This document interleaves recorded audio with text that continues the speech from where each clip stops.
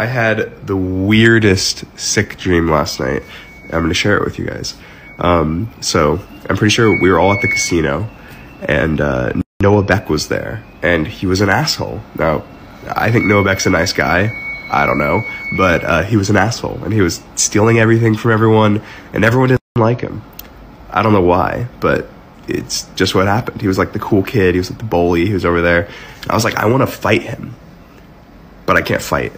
And he's like buff and shit. So I was like, okay, well, I'll figure something out.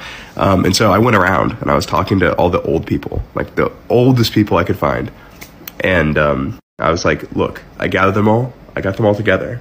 And I was like, look, you're going to fight them.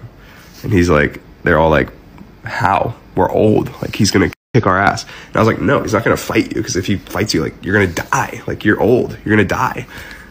He wouldn't risk, like, killing you. And so,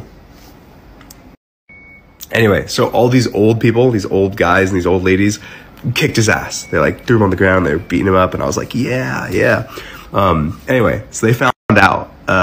He found out that it was me somehow. I don't know how. He's like a detective or some shit. But, so yeah, he found out that it was me.